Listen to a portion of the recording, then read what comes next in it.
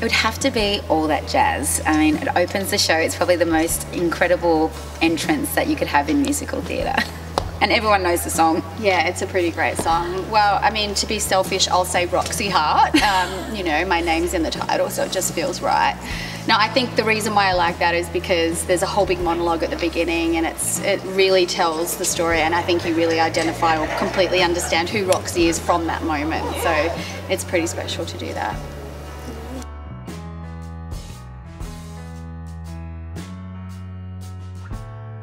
She has a really strong backbone, so whenever she's knocked down, she always knows a way to build herself back up again, and I think that's in life. We have those things that happen, and it's nice to be able to go, okay, well, I've got something else to give and come up with, so I think that's what's quite empowering about Velma.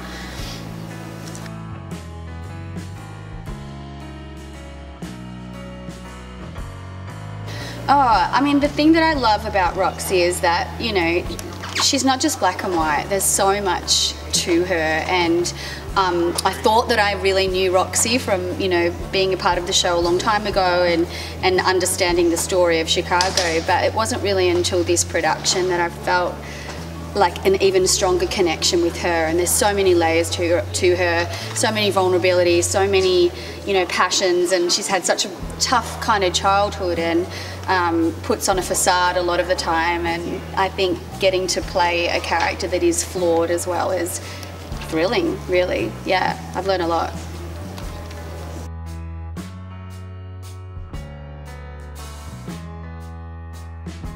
First of all, Brizzy is amazing. Like, every time I get out, it's so beautiful. Like, I've walked along the foreshore and run along the foreshore so many times, and I'm taken aback by the whole planning of the city. Honestly, I feel like you got the pools, and then the beach, and all the restaurants and the cafes, and then there's the pagoda, and yeah, it's so beautiful. And I even came by ferry today to QPAC, so that was amazing. I'm like, when do you get to travel by boat to work? Yeah, and to have the audiences here so responsive is incredible. Like, I mean, the show's, you know, was here I think 10 years ago, it was here 20 years ago, and so to have them, you know, packed houses and everyone be so into the show is very exciting. Chicago is such an iconic show, so it feels amazing. We'll come back. We'll be back.